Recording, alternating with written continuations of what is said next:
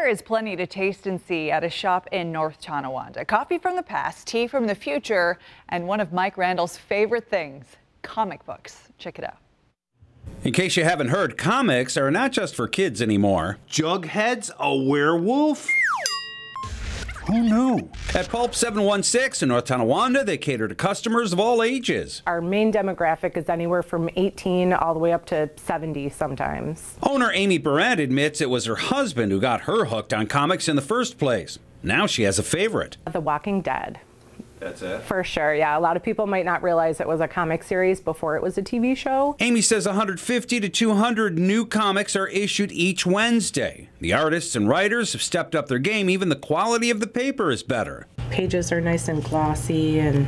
What sets Pulp 716 apart is they serve up sweets, bubble tea, plus historically accurate coffee, which required research from a coffee expert. So we were able to find out the certain kind of coffee beans, grinding methods, and roasting methods of certain time periods. Today's brew is from the fabulous 40s. Our 1946 Bikini brew is great, from the year that the Bikini debuted. And for the uninitiated, present company included, bubble tea is a trendy taste treat. A surprising amount of people don't know what it is. Ice, a little flavoring, some tea, and a good shake.